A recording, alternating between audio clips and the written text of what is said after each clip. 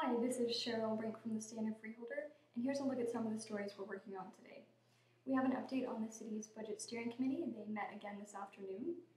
We also have an update on the Benson Center. Some local politicians toured the site today to see how construction is coming along. We also have a story on 4 solar projects that were given the go-ahead by the provincial government today. 2 of them are slated for Ingleside and 2 for Chesterville. We also have a story on local paramedics that voted 93% today in favor of a strike mandate. We also have a story on Mario Leclerc, who was acclaimed as the federal candidate for the NDP. We have the regular arts column going in tomorrow's paper, as well as a coffee break column by Claude McIntosh.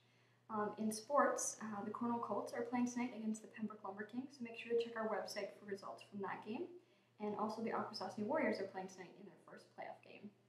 That's just a few of the many stories we have coming your way, so make sure to check our website at www.standard-freeholder.com and also pick up a paper. We also have a Facebook page, a Twitter account, and a YouTube channel where you can get more updates. Thanks so much for watching, and we'll see you soon.